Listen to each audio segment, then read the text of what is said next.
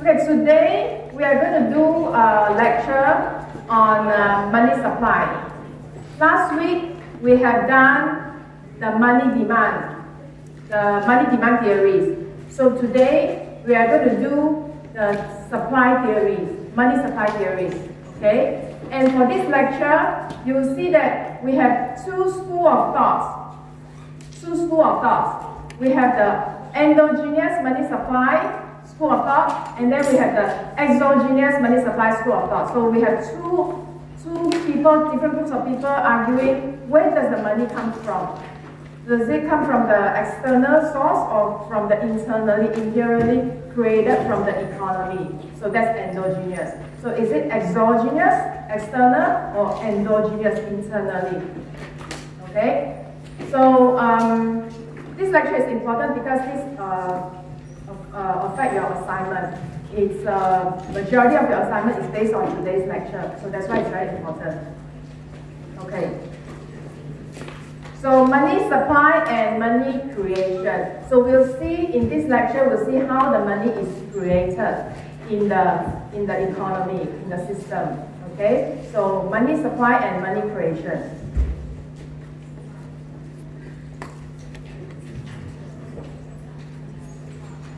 All right. First of all, you have narrow measure and broad measure. Narrow measure of the money means that you have notes and coins, which means the definition of money is just simply notes and coins. And then you have a broader definition of money. So they are altogether 4 categories here. So you have money-based, M1, M3, and broad money. Now, the money base is the smallest category, whereby this refers to the notes and coins put with the RBA, Reserve Bank of Australia. In Malaysia will be our Bank Negara. In Australia will be Reserve Bank of Australia. Okay, RBA. So I repeat, money base is the smallest category, whereby it's referring to the notes and coins kept with the central bank. Okay, so that's the keyword is central bank for money base. Then M1 refers to the notes and coins. Okay, for notes and coins and from the public. So me and you, all the public, and then we have all the notes and coins we deposit into the bank. Okay, commercial bank. Then we have M3. M3 refers to the broader definition. Now, it will be M1 plus all ADI deposits. So what does ADI stand for? ADI is actually a short term, represent authorized deposit taking institution. So it means that it is licensed money collector. That means you must have the license from the central bank to collect money from the public. Understand? So if you're talking about money game, that they have no license and then they want to collect your money from your pocket, these are illegal, not authorized. So authorized ADI means that they are the authorized money depositor. That means you can deposit money in this institution. They are legalized. They have the license from the central bank. Okay? So M3 refers to the M1 plus money deposit, including the FD, fixed deposit, and also the traveler's check, and then other things, which is a broader definition of money. So as you are moving from money base to M1 to M3, and then to broad money, you are actually looking at smaller definition, then bigger. Now, if you have seen your other source, you will see M2. M2 is the definition is between M1 and M3. So for the Google definition, the M2 definition is the fixed deposit is below 100K. And the M3 is bigger. It's those FD bigger than 100K. So you see M2 and M3, the difference is more or less the same. It's just that it includes more FDs. Or bigger definition, broader definition. Okay? So brought money is M3 plus other short-term liquid financial intermediaries.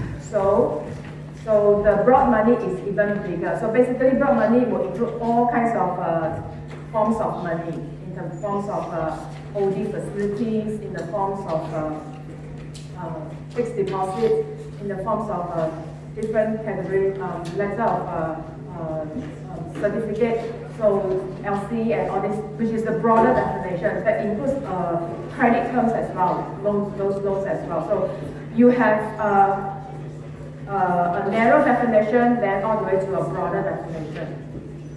Okay, so I repeat, money base refers to the money in the central bank, whereas brought money will be the money in the system, either in the banks, commercial banks, or in the hands of the consumer in the system itself. Okay, so you have brought money and the money base, which is two extremes. M1, M2, M3 are in the middle. Okay, so this is the definition of the money. So you look at the Australian money supply here. You see that the money base is the smallest. Money base, M1 is the smallest, okay, because M1 are physical notes and coins. And then money base is bigger than the M1. And then M3 is, of course, is bigger, and the brought money is the biggest. Okay? Because when you're talking about notes and coins, it is all those physical quantities, that means those that you can touch, that you can see, you can touch the notes and the coins. Whereas, if we are looking at the FD and all those things, do you see your money in the FD form? It's in the certificate form, right? The fixed deposit is a certificate. It's not like notes and coins. You get what I mean? So therefore, M1 is those basic kind of notes and coins. It's a very narrow definition. Okay?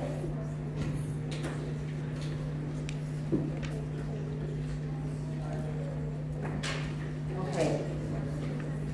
So next, we are going to talk about exogenous money creation, or we call it the fractional reserve banking, FRB system.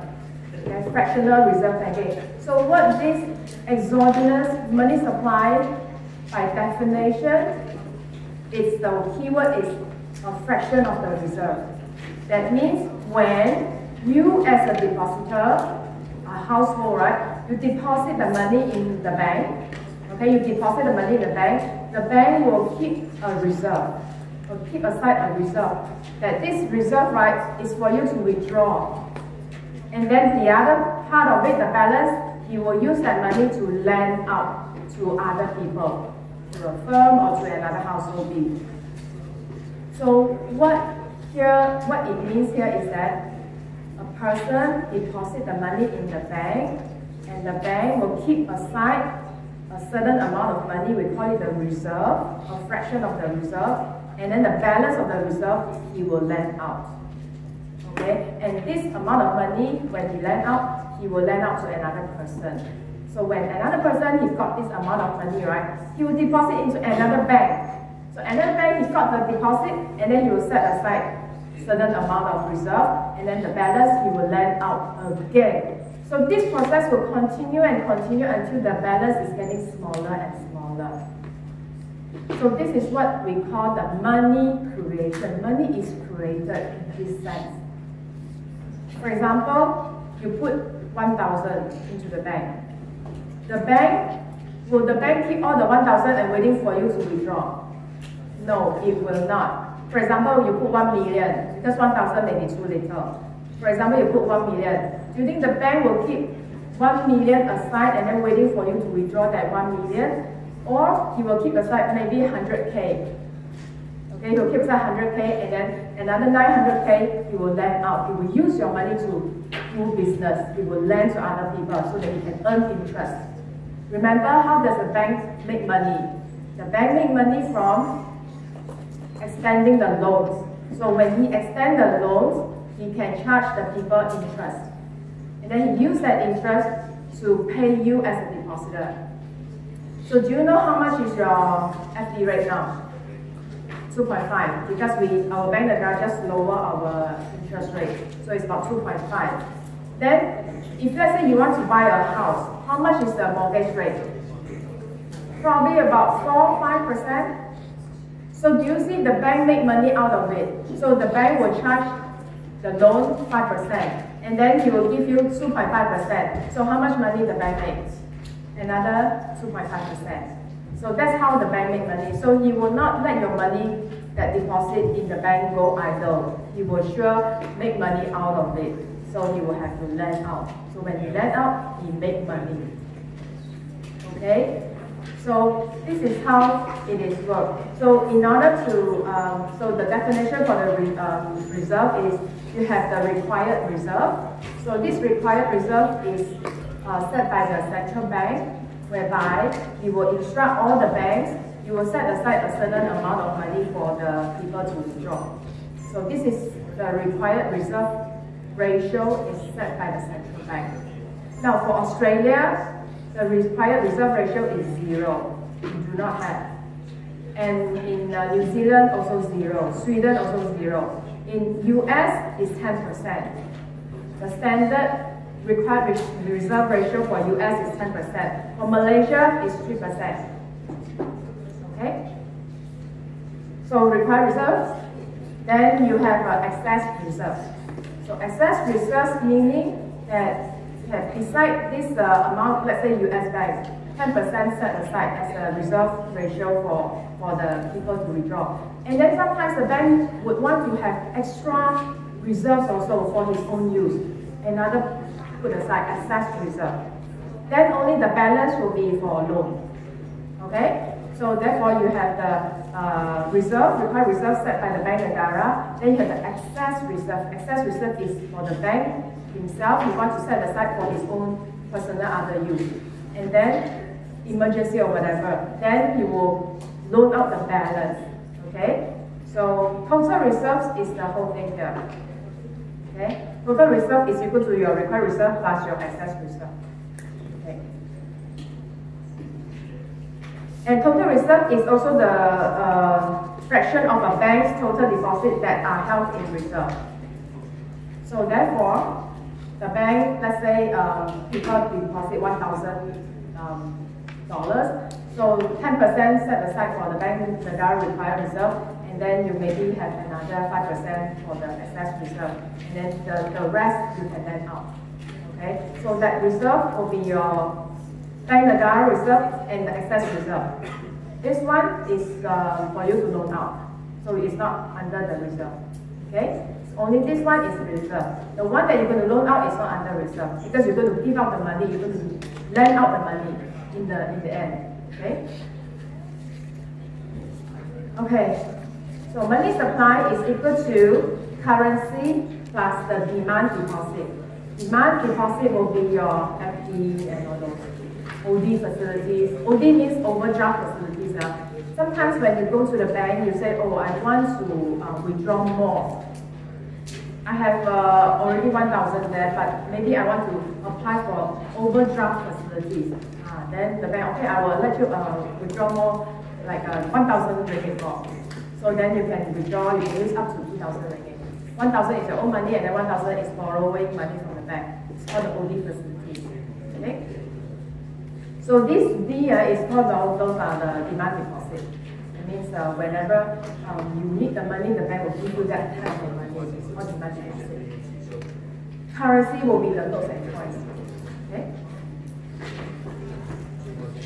So money creation. So now we're going to demonstrate 4 scenarios. In order to explain this exogenous money supply, how it is being created, your book illustrates 4 scenarios. So we're going to go through each of the 4 scenarios, and then we're going to understand the sequence, right? How it is being involved. So assumption is that we have 1,000 currency in the system, and then all currency ends up in the bank. There's no leakages, no taxes, no imports or no leakages, all right?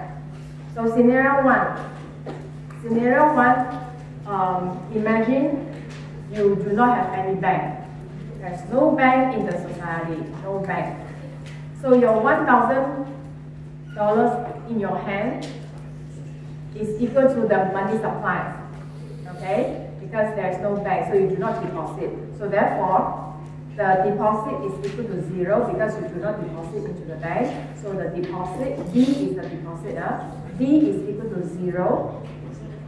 The money supply and the currency is 1,000.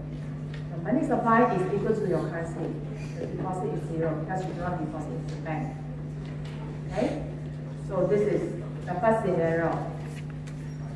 Maybe I write on the board. So scenario 1,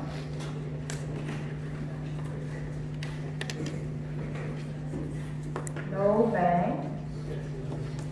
So deposit equal to 0, and then your money supply is equal to your currency is equal to 1,000. Okay? So scenario 2.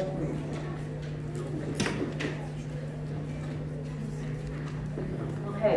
So for scenario 2, now we assume that the bank will keep aside 100% of your money into the system as a reserve, that waiting for you to withdraw. So if you put 1,000, right, the bank will keep 1,000 for you to withdraw, 100% as a reserve. So what will happen? What happened to the deposit? What happened to the money supply? What happened to the currency? Okay. So the currency is equal to 1,000, and then the money supply is equal to 1,000. Okay, so that means whatever is in the system now. Alright. So deposit is equal to 0 because you do not create money at this moment. Your money supply is 1,000, and then your currency is also equal to 1,000. Okay, because the bank keep aside all the money for you to withdraw. So he didn't make an effort to loan out any money. He didn't try to make profit from your deposit. So he just put everything there waiting for you to withdraw. He didn't make any money now. You get what I mean? He didn't loan out anything. Just 100% there. Okay. So is money created here? No, no money created. Understand? Because the bank keep aside all the 100% as a reserve. So there's no money created. Money is only created when you keep aside less than whatever you deposited. Maybe you keep, even if you keep aside 50%, the other 50% you can still create loan, and which is creation of money. As long as you can create loan, there's a creation of money there. Okay? Okay. So this is what happened. Okay.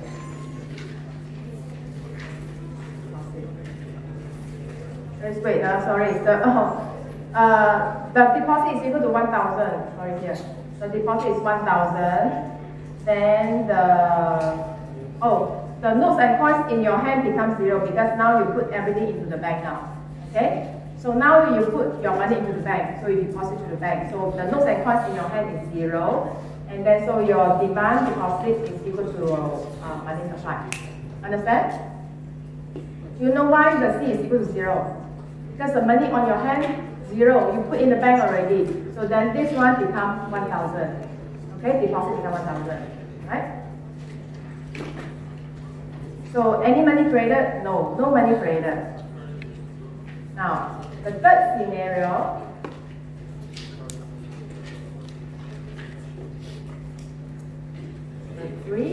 Whereby the bank will have a reserve ratio of how many percent? 20%. So now the bank has a reserve ratio of 20%. Okay, have a reserve ratio of 20%, and then so this is the bank. This is the reserve ratio. We call it the RR. So this is the deposit, 1,000. How much is the reserve here? Will be 200, right? 200. So So how much you can lend out? Okay, so you can loan out 800. Loan here. Okay, 800. So you got 1,000. Okay, so over here, do you see the money supply has increased? Because this loan is not going to sit here. It will have to loan out. When it loan out to another person, the person will deposit into the second bank. So this is the first bank. Then he will deposit into the second bank. So the second bank will have a deposit of 800 there. This person, he loan out to person B. And person B will deposit into another bank. So he will deposit into his own bank, which is not the same, may not be the same, so his own bank. And then that second bank will take the deposit, and then he do what? Will he take the deposit and do nothing? No, he will set aside how much? 20%. Okay, so he will set aside 20%. So the reserve is 20% of 800 is how much? 160, right? Okay, 160, and then he will loan out how much? 640, okay, 640. Okay, so do you see that the money supply is increased again and again? First, the money supply was 1,000. Then because of this loan increase, the money supply become 1,800. The second round here, 1,800 because of this one increase. Then the third round will be 1,800 plus 640 becomes that figure. You have to press your calculator. You get it? So that means the money supply, each round is increasing, but the additional loan, because you need to set aside, right, is getting smaller and smaller and smaller and smaller. So in the end, until the figure is 0, but in the end, this whole thing is called the money creation. Okay, so this whole thing is called the money creation. So the money is created out of the people's deposit. Out of the people's deposit. So thus, a fractional reserve banking system, the bank creates money. So we continue. So this is what I mentioned here. 160, the second bank, 160, and then the 640. Okay, so that will illustrate. So then the third bank, you put 640, and then you further divide it. Okay, so all these you use your calculator. 640 times 20%, is it 128? Yes. Then the 80% of that 640 should be 512. Okay, so how much money is created? It will be 1,000 plus 800 plus 640 plus 512. You got it? And then this process will continue until that extra loan is getting smaller and smaller. Okay, so this will be the money creation for exogenous money supply creation. Now, how do we calculate the multiplier? So if I were to ask you, say you know that the bank is doing this, okay, keep on lending whenever he's got deposit and you keep on lending, you know the bank is doing this. So can I ask you, how much in total the bank has created in the system?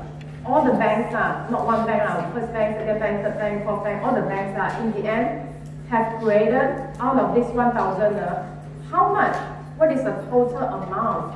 How do you calculate? You need to calculate the multiplier. Okay? You need to calculate one multiplier figure, and then that multiplier figure you multiply your original 1,000, and that will be your total money supply created in the end. Okay? So now I'm going to teach you how to calculate that multiplier. Okay. So the simple multiplier formula is 1 divided by the reserve rate requirement, reserve ratio. Okay, the RR. So 1 divided by the reserve ratio. So in this case, the reserve ratio is how many percent? 20%. So 1 divided by 0.2. Okay, so if you press your calculator, 1 divided by 0.2 is how much? 5 times, right? So therefore, if I were to ask you that question, how much money in the end the money supply will become? It will be 5 times 1,000. So that will be the total money supply in the end, 5 times 1,000. So the total money supply is equal to the multiplier times the original deposit. So it will be 5 times 1,000 equal to 5,000. Now, if my question rephrase a little bit, what is the additional increase in the money supply? So my question, if let's say my question is a little bit, rephrase a little bit, what is the additional increase in the money supply? So what will the answer be? How much? The additional 4,000, correct? Because your original is 1,000 deposit. So the additional you created is 4,000. You use 5,000 minus that 1,000. Okay? So this is, it could be in the MCQ question, it's a tricky kind of a question. Minus the original 1,000 becomes 4,000. Okay? So this one is additional, the change in the money supply. This one is the total in the money supply, that one is the change in the money supply. Okay. So then that's why you see 4,000 there, money created, and then plus your original 1,000 becomes 5,000 in total. Okay. So the money multiplier of the money multiplier, you can see that is a small letter M, so it's represented by the small letter M. So the big M is the money supply. So money supply is equal to the money multiplier times the money base. And remember what's the money base? Deposit with the RBA, correct. Money base will be the deposit with the RBA. So in the end, you will have this, okay? So this is the formula. It's a simple multiplier formula. Now,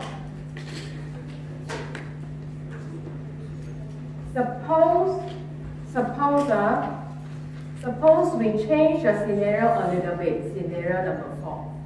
Scenario number 4 will be, if let's say you as a depositor, right? You got that $800. Okay, you got the $800 as a loan. Would you want to deposit all the $800 into the bank, or you want to keep aside some for your own use, and then you deposit that $800 to the bank? Okay, so normal people, they would want to have a certain amount of money on their hands so that they will deposit the balance. So therefore, this one we call it is a deposit ratio, customer deposit ratio. So that means the customer will actually take a bit of their money on their hand and then deposit the balance. Okay. Now this is one thing. So that means there's a leakage here now. And another thing is that the bank itself, the central bank, the commercial bank itself, for example, the first bank. First bank, he see that, okay, now I have 800 for me to lend out, right? So how about if I want to keep aside some excess reserve for my other things, like emergency, if there's any emergency. Okay, so I want to keep aside like the excess reserve for my own personal emergency need. So therefore, you have another leakages. You have two leakages here. One leakage is that the customer, the household themselves, they will keep aside a certain amount of money, and then they will deposit. Deposit as a deposit ratio. Then another one is the excess ratio, whereby the bank will keep aside another certain amount of money besides the reserve ratio for their own emergency. Okay, so we have two linkages here. So how would that affect the multiplier? So you can see the formula for multiplier has changed because of these two linkages.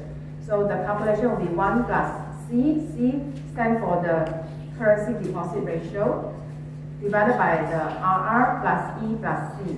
So the RR stands for the required reserve deposit ratio, and the E will be the excess reserve ratio plus the C. Okay, so therefore, this is the true money multiplier. The true money multiplier. Okay, so we do one numerical example. We see how does that affect the whole figure. So the true money multiplier is based on the fact that people do hold currency on their hand, and the banks, they do hold some excess reserve for their own needs. Okay, so you have to recognize that these two do happen. So the banking system is limited to the amount of money that you can create. So first of all, you see, if I can deposit 800, I deposit less because I want to keep some for myself. And then for the bank, if he can loan out 800, but he loan out 600 because he wants to keep aside for himself. So do you see that the extra money created is even smaller, the figure? It's even smaller. So for example, over here, okay, now I got 800. I don't want to lend you 800. I will lend you 600. So that person will get 600. So with the 600 on his hand, he said, no, I don't want to put all the 600 into the bank. I want to keep 100, and then I want to put 500 into the bank. So from 800, because of these two leakages, it becomes 500 into the bank. And then for this 500, then you have 20%, and then another excess reserve, and then you see the amount is, the money created is even smaller because of these two leakages. Okay? So thus, the banking system is limited to the amount of money they create because of these leakages. So this is the scenario 4, whereby we assume that the bank, besides holding a 20% of required reserve, the bank also has 5% of excess reserve. Okay, 5%. So we see what happened. So then you have 1,000. Okay. See? 1,000 you keep aside, 20% is 200. 1,000 times 5% is $50. So we have keep aside 250, and then how much loan you can make? 750. Okay, so you can make only 750 loans. So the additional increase in the money supply will be 1,000 plus 750. So far, so good. Okay. Then we continue. Suppose that the borrower deposit 500 in the second bank and hold 250 on their hand, because the borrower can borrow 750 from the bank, right? So, but he don't want to put all the 750 into the bank. He said, I want to keep 250 for myself, and then the 500, then I will put into the bank. Okay, so we see what happens to the balance sheet.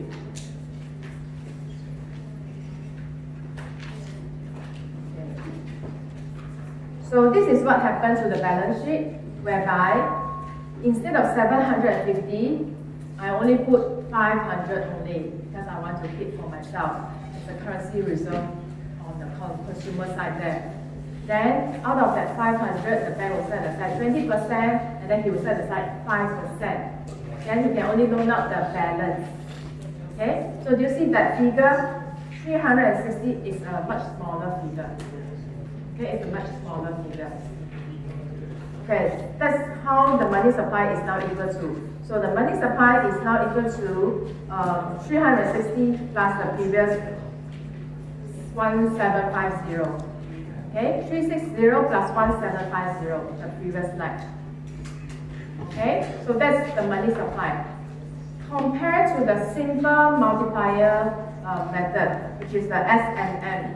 The simple multiplier will be, if let's say you do not have all these leakages, you just stick to your 20%.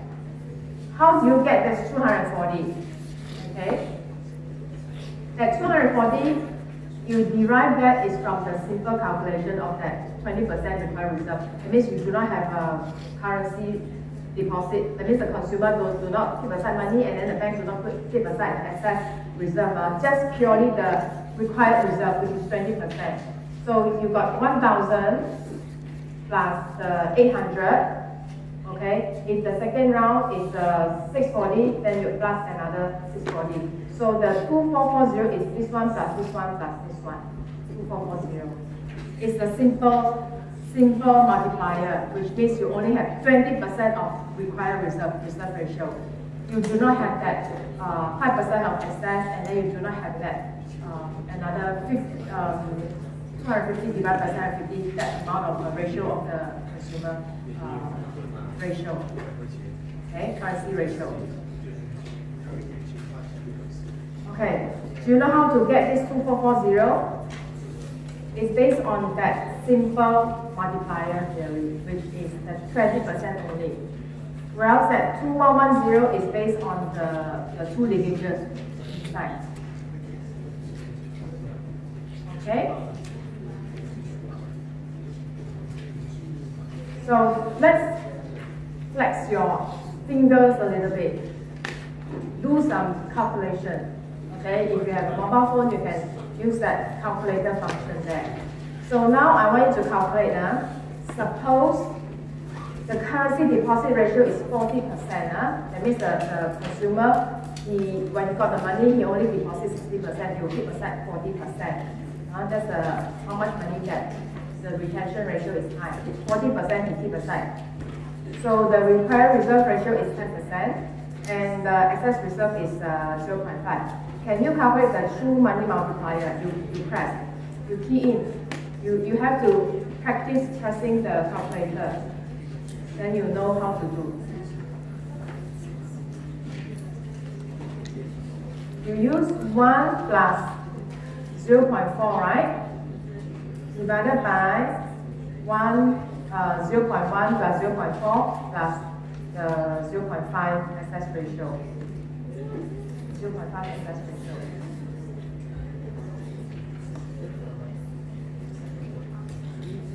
So do all of you get 2.77? The multiplier, the true money multiplier is 2.77. Who didn't get 2.77? Who didn't get? All of you get 2.77. Make sure you know how to calculate. This one I think should come out. Should come out in the MCQ. Okay. So if let's say the C and the E, which is like two linkages, the C and the E is 0 . You just only have the required reserve ratio . What could have been the multiplier? What could have been the simple multiplier? Be 1 divided by 0.1, which is 10 times. Which is this 10 times.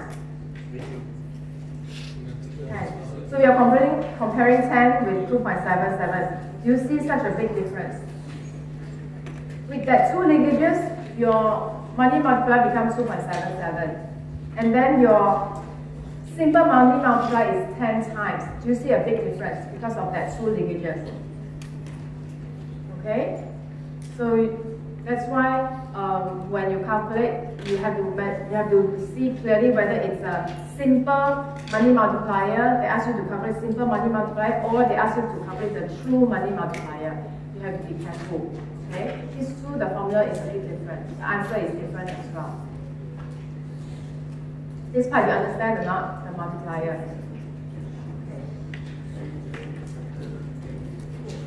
Okay. Example 2. Suppose your C is 25%. That means your customer, they want to keep aside 25%, and then he will put the rest 75% into the deposit as a bank deposit. Okay? And the excess reserve ratio is 0.1%, and the RR required reserve ratio is 10%. Compute the true money multiplier. True money multiplier. You press the calculator, see whether you can get 3.56 or not. You press. If you do not get, you have to raise your hand already, or you have to see your friend's answer. Ask your friend beside you how to calculate.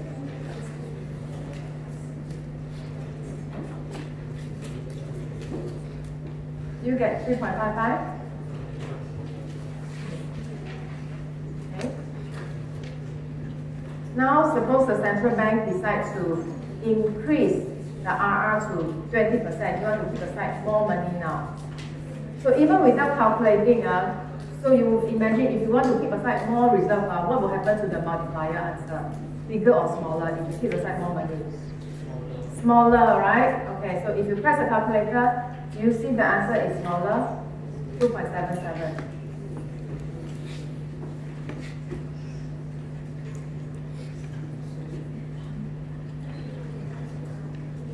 Okay?